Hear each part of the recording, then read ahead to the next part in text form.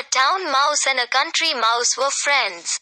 The country mouse one day invited his friend to come and see him at his home in the fields. The town mouse came and they sat down to a dinner of barley corns and roots, the latter of which had a distinctly earthy flavor. The flavor was not much to the taste of the guest, and presently he broke out with, "My poor dear friend, you live here no better than the ants.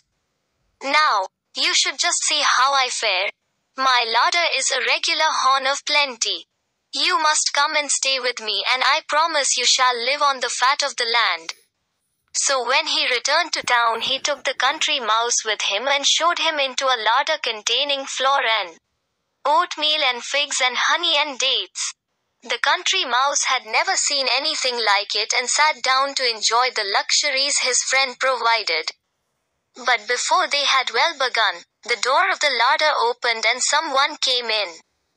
The two mice scampered off and hid themselves in a narrow and exceedingly uncomfortable hole. Presently, when all was quiet, they ventured out again. But someone else came in. And off they scuttled again. This was too much for the visitor. "Goodbye," said he, "I'm off.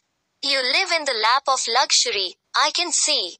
But you are surrounded by dangers, whereas at home I can enjoy my simple dinner of roots and corn in peace." Please subscribe to my channel.